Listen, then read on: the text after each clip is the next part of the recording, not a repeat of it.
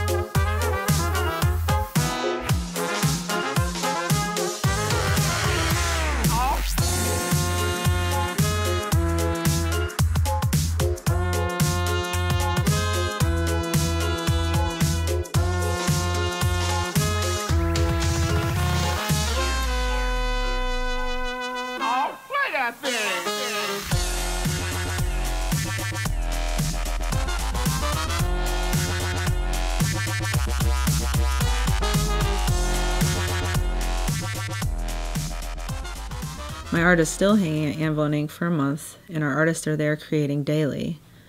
I would love for you all to come and see it for yourselves, take it all in, and hopefully leave feeling excited about some new ideas of your own.